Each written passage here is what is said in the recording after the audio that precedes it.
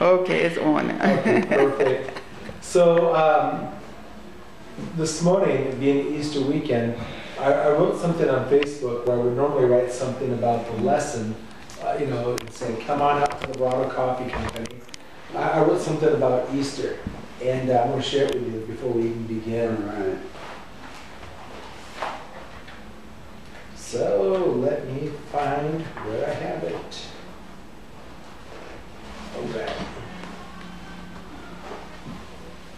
So it says right here, today is Holy Saturday.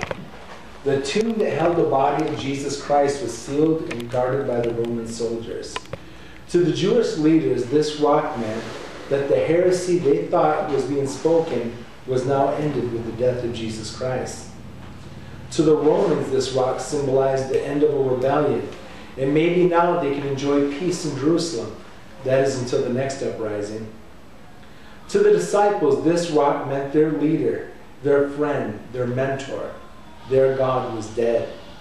It made them question everything they were taught, if even for a brief moment. To Mary, this rock was a heavy weight that crushed her soul. Her son was just beyond her reach, and she could no longer hold and cherish Jesus as she did when he was a baby. To Satan, this rock meant victory. He honestly thought he won. But beyond the stone, Jesus descended into hell and took from Satan the keys of death and the grave. Satan realized at this point he will never, ever, ever be like God. And soon he will die a horrifying death. What a reality check that was. To the angels, this rock meant no one ever, ever would attack their holy God again. They were restricted from drawing their swords at the crucifixion as they saw the Roman soldiers beating and crucifying Jesus. But now they could forever guard the rock that covered the tomb where Jesus lay. But to the Father, Son, and Holy Ghost, this stone meant it was finished. For what took place behind the stone was truly remarkable. The sacrifice that began on Good Friday was carried over into Saturday behind the stone. Jesus, as the high priest, presented himself as a living sacrifice before the Father. By his blood, he paid for the sins of all mankind once and for all. Then on Easter Sunday morning, the stone meant our sins and heavy burdens were rolled away. Jesus rolled away that stone and proclaimed, I am alive forevermore. Jesus said, I am the resurrection and the life, and he that believeth in me, though he were dead, yet shall he live. John 11:25. And because he lives, we can live too. Happy Easter, Pastor Oliver.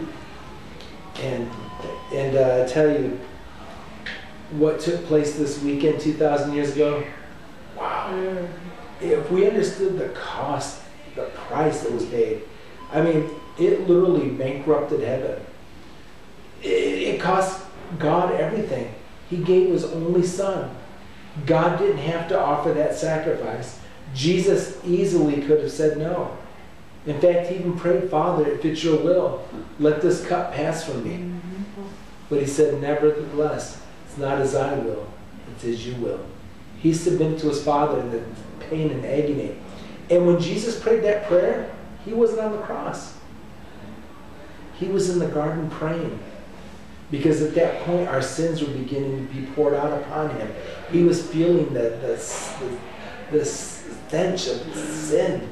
For the first time in his life, he knew what it was like to be a sinner. Never before. Sin and God have always been separated. But for that one moment, sin was attacking God. And he was saying, bring it on. It was the only way we could be saved. And for us to scoff at that or to look back at Easter as just a holiday and not realizing the price that was paid is unconscionable. I mean, we gotta remember, we gotta think, we gotta go back.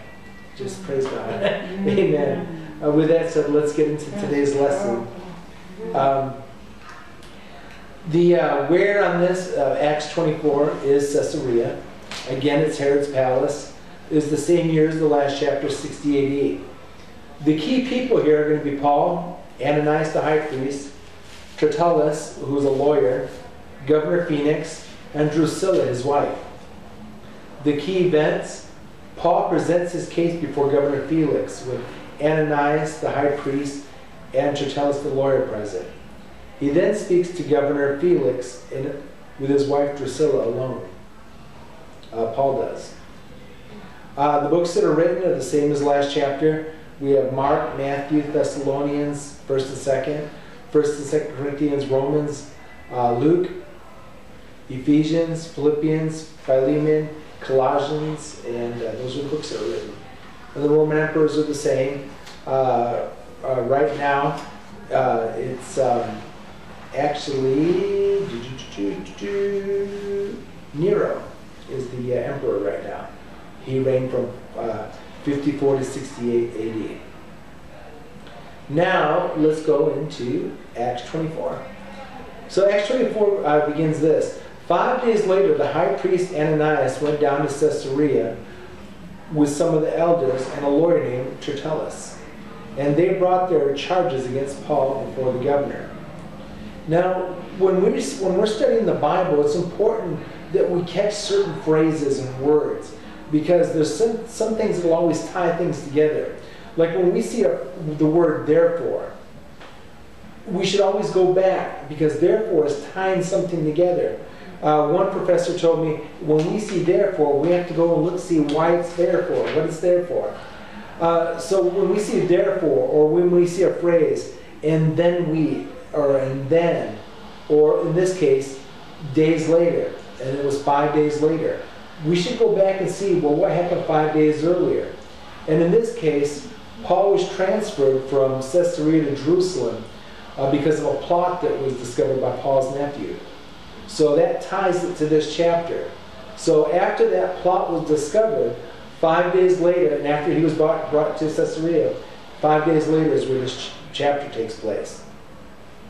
Verse 2. When Paul was called in, Tertullus presented his case before Felix.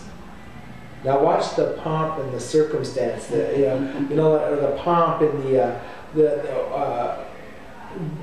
ordinate way he presents himself. And there's really nothing wrong with that. In fact, when we're before judges, it'd be smart to be this way. Paul says, or Felix says, we've enjoyed a long period of peace under you, for your foresight has brought about reforms to this nation. Everywhere and in every way, most excellent Felix, we acknowledge this with profound gratitude. But in order that we not weary you further, I request that you be kind enough to hear us briefly. So he gave a little honor, and he presents his case. Proverbs 15:1 says, a gentle answer turns away wrath, but harsh words stir up anger. So be gentle with those. I mean, if you get up in the judge's face, chances are it's not going to go well for you. If you ever watch YouTube, you'll see people that have got before the judge and just got smart with him, and they turned a misdemeanor or maybe a probation into a 5-year prison sentence. And the more they talk, the more years the judge added. We got to be careful when we do that. For some reason, it's always these young girls too that they catch. So it was like a young girl that was drinking. I remember watching this one. She was in there for DUI, and he kept adding more years because she kept getting smart with him. You can't judge me. You can't do this. You can't do that. And the judge says, watch. You think you'd learn your lesson? All right. Verse 5. Now, what I'm going to show you guys right here is something really, really, really, super really interesting. All right? Verse 5. We found this man to be a troublemaker, stirred up riots among the Jews all over the world. He is the ringleader of the Nazarene sect, and even tried to desecrate the temple. So we seized him. All the things he said right there are his view of what happened. But that's not the amazing thing I want to show you. Look at the very next verse. What does it say? Read me verse 7, somebody. There is no verse 7, is there? No. If you read the NIV, there is no verse 7. In fact, if you go and read the NIV online, it'll show a letter A inside a bracket.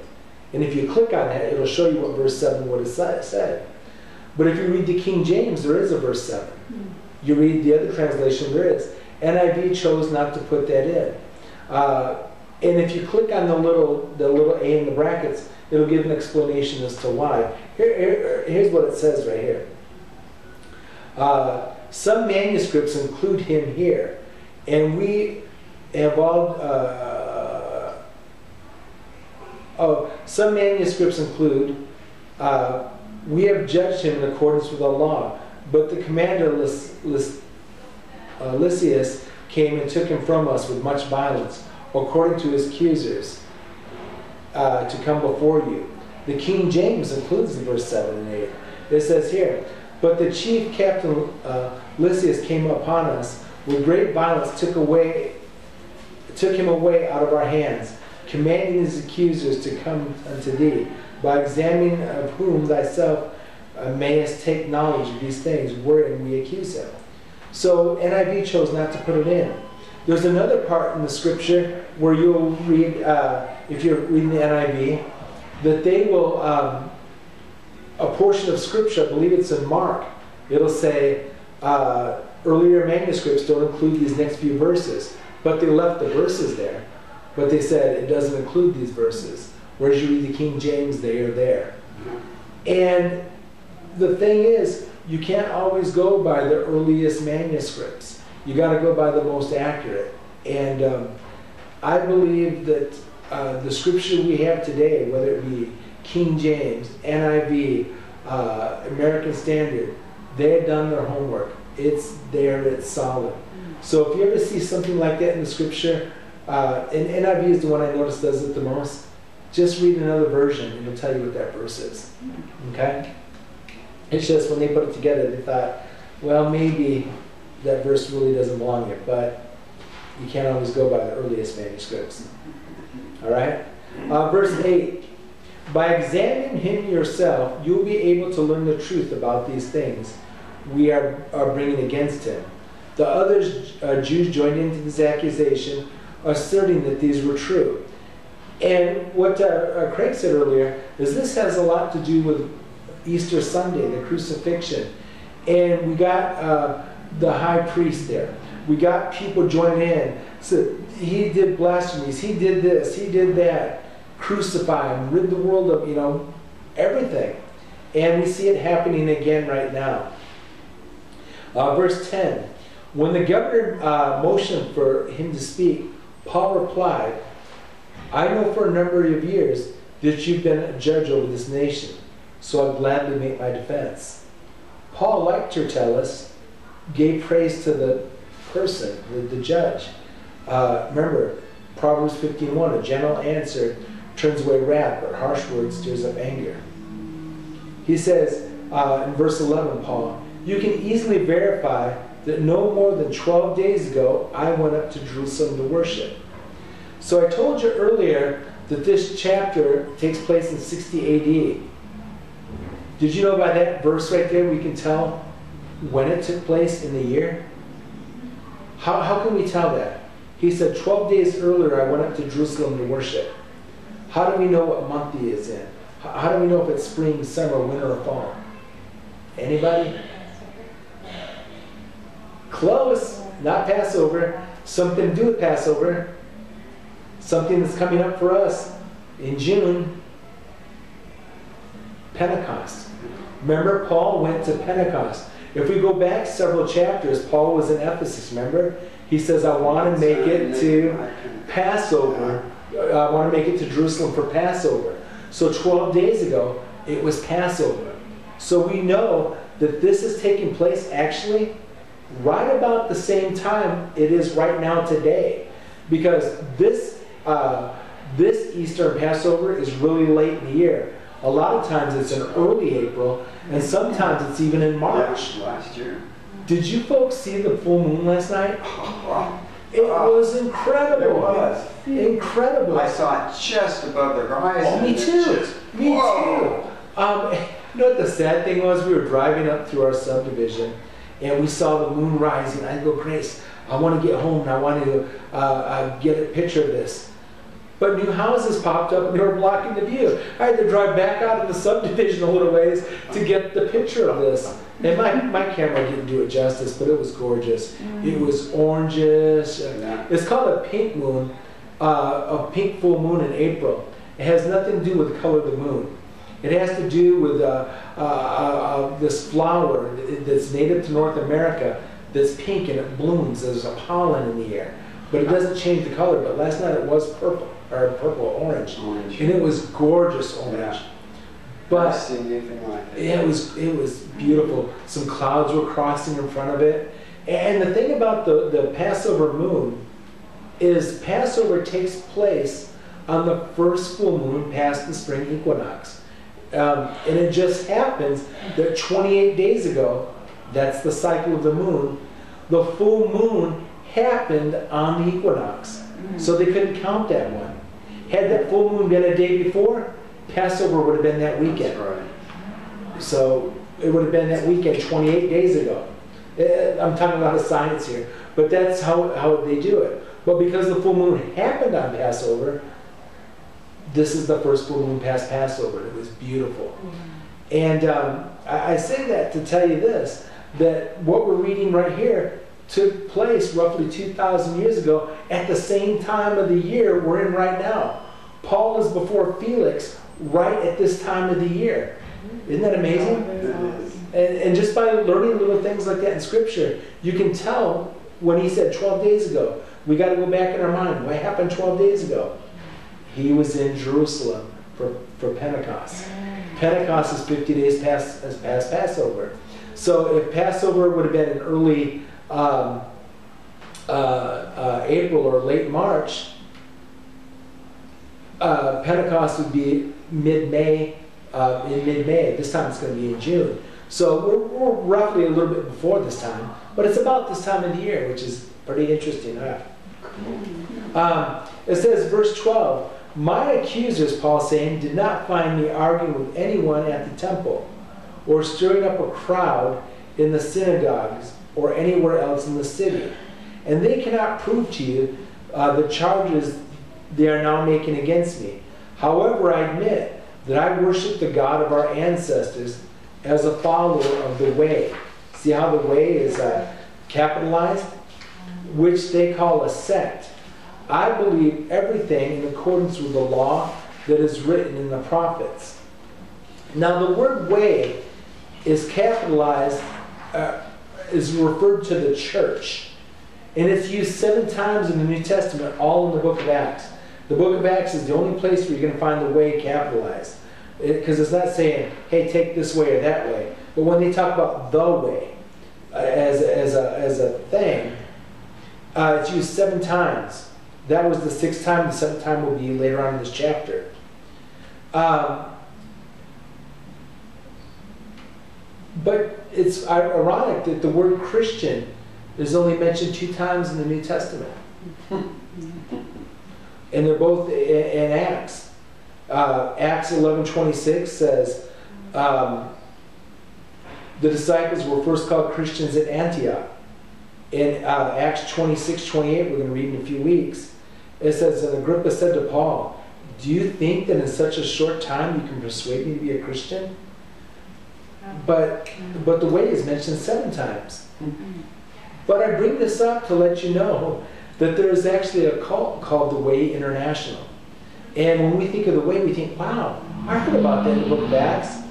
But now that we read it several times, the Way, I want to warn you folks ahead of time that there is a cult out there called the Way International. The Way International has 2 beliefs that are not consistent with, or that are consistent with every Christian cult. They deny the deity of Jesus Christ, big red flag, and they believe that you're saved by works.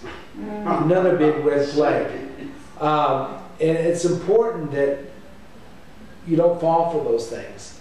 There are certain things that you've got to believe to be a Christian. And there's a lot of religions out there. There's cults and there's occults, where they actually worship demonic, Satan and all that. But a cult is where there's like a twist on the Word of God. In fact, the Jews thought Christianity was a cult. They thought they believed it was a sect of Judaism, but they considered that cultish, because they denied Moses, they denied the law, they denied the prophets, which they really didn't. But it's important that you know those things. To be considered Christian, you almost have to adhere to the Apostles' Creed that was way back in like the early 1st or 2nd century that says, I believe in God the Father, Jesus Christ, His only begotten Son, believe in the virgin birth, the deity of Christ. There are certain things you have to believe. If you take any of those away, it's cultish. I mean, it's not good. So, and they don't believe in the deity of Christ. And you can look that up on many different websites. Their own, they may not tell you that. But there's other websites you can go to and say, what do they believe? Boom. Verse 15. Now Paul says, and I have the same hope in God that these men themselves have, that there will be a resurrection of both the righteous and the wicked. So I strive to keep my conscience clear before God and man. He strives to keep his conscience clear before God and man.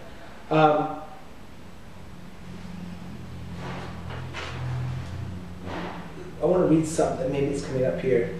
It says, and after an absence of several years, I came to Jerusalem to bring my people gifts for the poor and present offerings.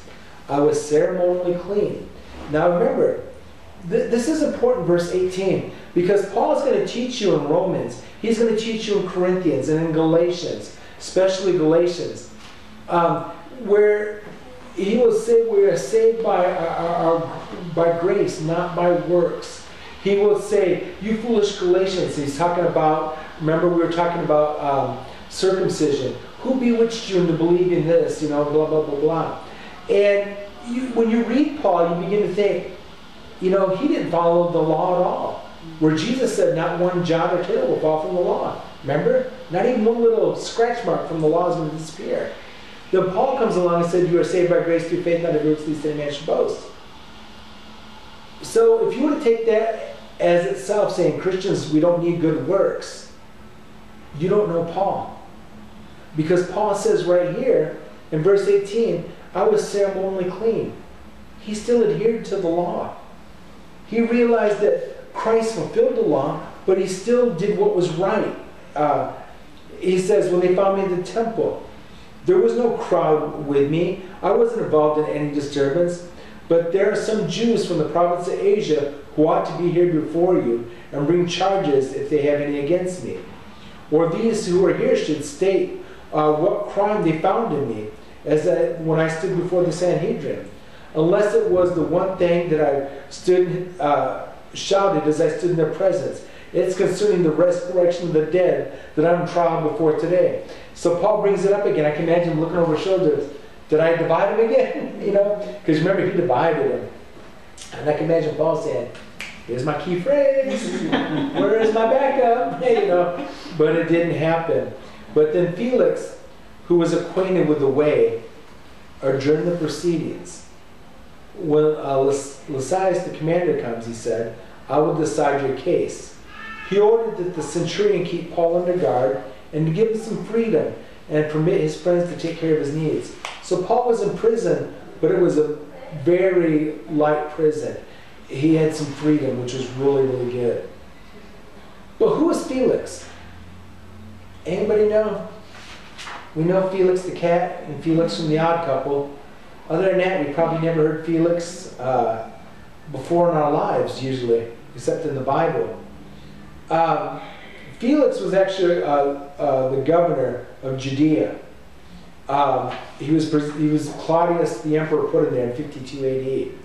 He was cruel. He took bribes, and we're going to see that in a minute. He had Jonathan the high priest actually killed, and he would send many priests over to Rome to have them killed when he disagreed with them. So he was kind of a ruthless man, but he was also married 3 times. Now I'm going to tell you something that's not in here. He was actually a Greek that was a freedman, and so was his brother, who was also pretty famous. They were slaves at one time, and they became free. I don't know what price they paid to get it, but they got it. Then they rose up within the ranks. Now his brother worked right with the emperor. And this guy here, Felix, he got in trouble. And we're going to see here that he leaves Judea pretty quick. Actually, in the next chapter. It wasn't because he died. He was summoned back to Rome. And it was his brother that got him off. He said, listen, this is my brother. I vouch for him, blah, blah, blah, blah. And we learned that from Josephus, not from Scripture, because Scripture doesn't reveal that. But Felix, he was married 3 times. Not at the same time, but 3 different wives. 2 of them were named Drusilla. 2 of the wives had the same name, Drusilla. It's his second wife, Drusilla, we're going to see in this chapter. She was Jewish. Yeah. And all 3 women were princesses. But this one was the niece of Agrippa, King Agrippa I. So his wife is a princess of Queen Agrippa I, King Agrippa I. That's why if we go back into verse 22, it says this, then Felix, who was well acquainted with the way or during the proceedings, he knew about Christianity. He wasn't just some Roman. He knew because his wife was Jewish. He knew these things. Verse 24, it says this, and several days later, Felix came with his wife Drusilla, who was Jewish. I wish it would say who was the niece of Agrippa I. It doesn't, but we know that from history. He sent for Paul and listened to him as he spoke about faith in Jesus Christ. Paul talked about righteousness, self-control, and judgment to come. Again, if Paul said we don't need any Christian works, he wouldn't have talked about righteousness. He wouldn't have talked about self-control. He wouldn't have talked about judgment to come. He would have just said, oh, we're free in Christ. But Paul realized you must have good works. The good works are the proof of the pudding, if you will.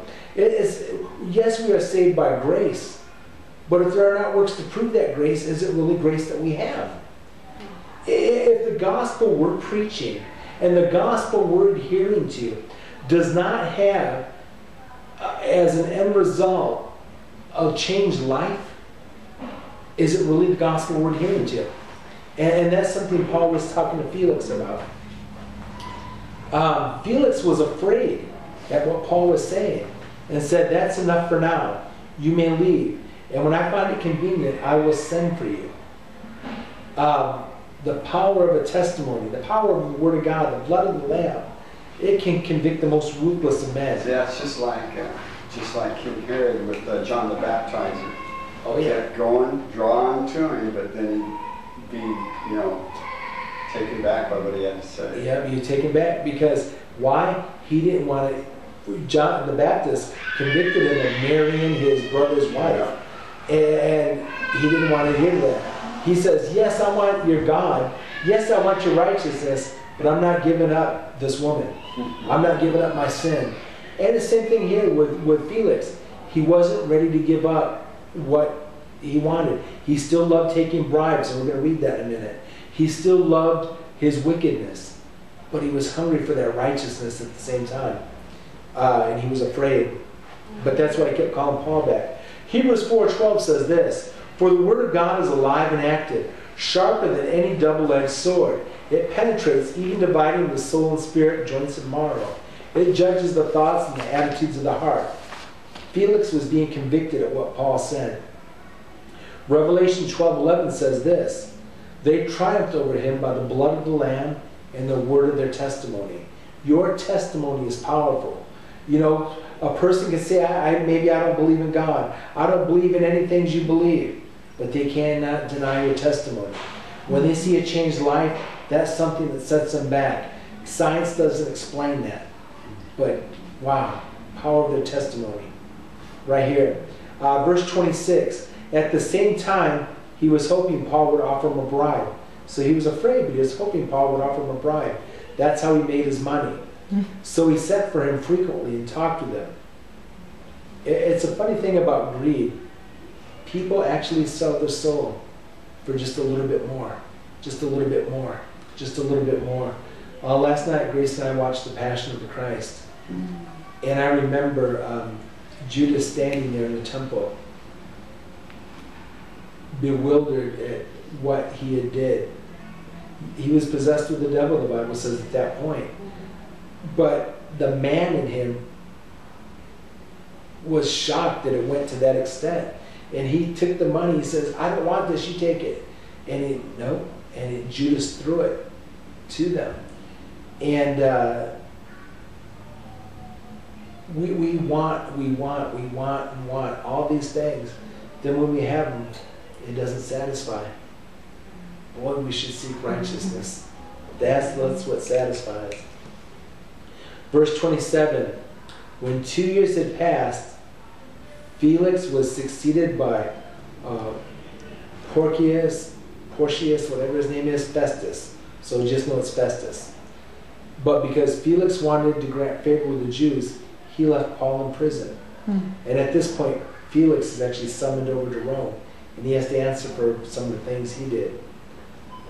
But Felix could have left him, could have set him free. But because of the Jews, he left him in prison. And that is the end of Acts 24. The next chapter, we're going to see Paul before Festus. And Festus, where have we heard that name before? Gunsmoke. That's right. Gunsmoke. That's right. But we're going to read about him in 24. We're going to read about Agrippa in 26.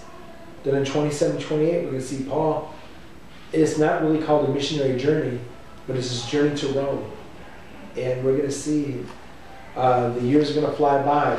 In the next few chapters, right now we're in 60 AD. By the time the chapter ends, we'll be in 66 AD. And a lot of things will happen at that point. Peter the Apostle will actually be dead at that point. The Apostle Peter. So that is 24. We hope you enjoyed it. Let's pray.